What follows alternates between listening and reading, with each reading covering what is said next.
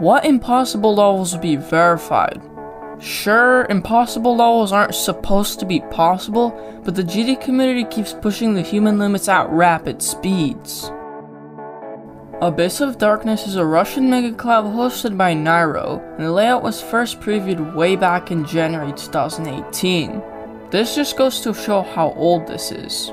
The level was eventually finished in October 2018, and Nairo, the host, began verifying it. He uploaded a few progress videos and even ended up beating the level back in December 2018. But I definitely think this was not legitimate. Abyss of Darkness at the time was miles harder than the top one back then, that being Zodiac. And to add on to this, many accusations about Nairo were released, further ruining his credibility. Since then, he has unlisted or deleted the video, probably not to ruin his declining reputation at the time. And just like that, the level was completely forgotten. Until a player by the name of Dillstick began making progress on it back in July 2020. He was showing promise as a verifier, except for the fact that he wasn't the official verifier until June 2021, but let's ignore that for now. And over the year, his progress videos started attracting more attention. This inspired Nairo to start redecorating parts of the level, since the level was seriously outdated, being 3 years old as of writing the script. The redecoration was happening while Dillstick was making progress on the level. However, because of that, the community worried that the redecoration wouldn't be finished by the time Dillstick verified the level. But then, Dillstick got a 98% fail, which I think is the worst fail in GD history to date. However, Dillstick's horrible luck wouldn't end there. Just 3 weeks later, Dillstick would get another 98% fail, which would demotivate Dillstick so much that he ended up dropping the level entirely.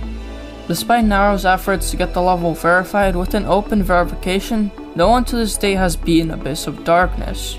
But I do think there is hope. There are still players progressing on the level, with the biggest progress so far being 57%. All we need is someone motivated and willing enough to put themselves through hundreds of thousands of painful attempts to finish off this legendary impossible level. Another impossible level that could possibly be beaten is Death Corridor by Chaotic Jumper.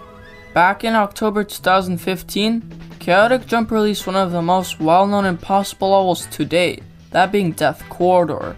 After getting a Tosh Deluxe upload on his impossible level series, the level skyrocketed into fame, despite Chaotic being a completely unknown creator.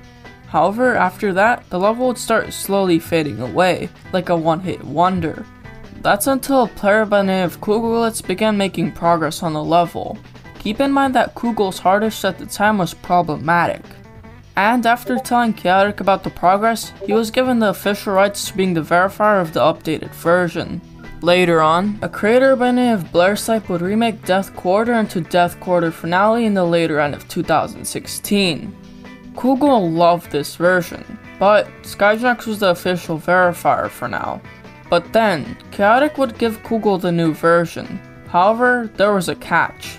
Kugel would have to race with the old verifier, Skyjax, to be the first to beat it.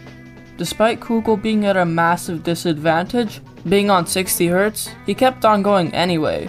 And after Skyjax only dropping in only a few short days, Kugel would be the last man standing in this short race.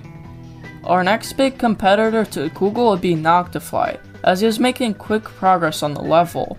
This gave Kugel a lot of pressure, after many people complained that Kugel is a slow verifier.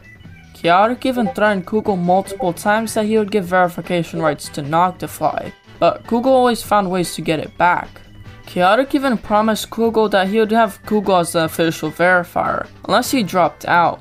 A few months later, Noctifly would get 88%, even after Chaotic deemed Kugel the official verifier.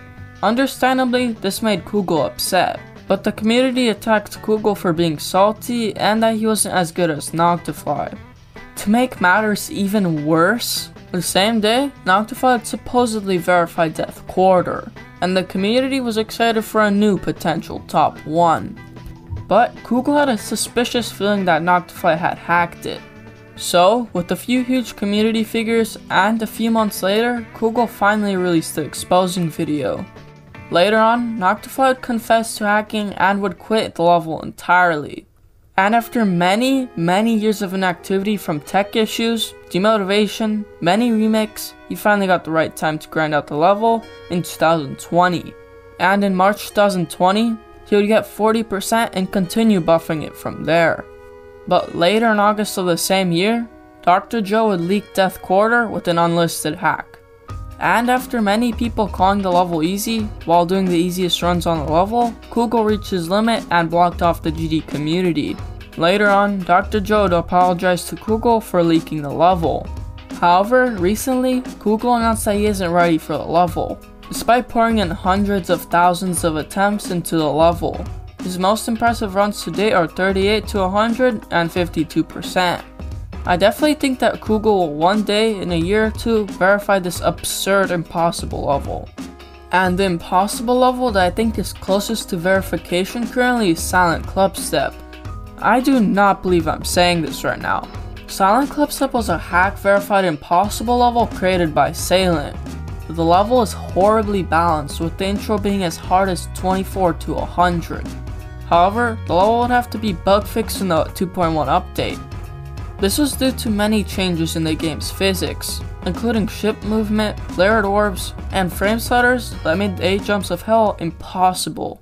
Hyperbola would be the first person to make serious progress on the level, holding multiple world records.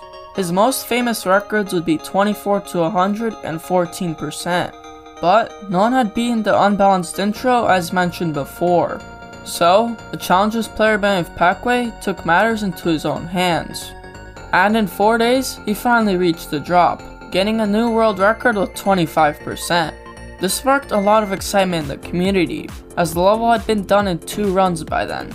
The next world record would appear 3 months later, not by Hyperbola, not even Patrikios, but a player by the name of Vision. He would get an impressive 31%, barely missing the ball part.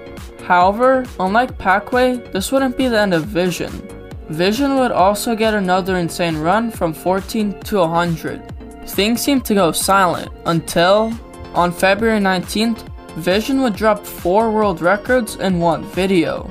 0 to 33, 5 to 65, 9 to 72, then lastly, 12 to 74. This seemed absolutely huge, something that would take months to overtake. But then, out of absolutely nowhere, this happened. Vision would reach 65% from 0. This is the final grind. Only a matter of time before this gets legitimately beaten.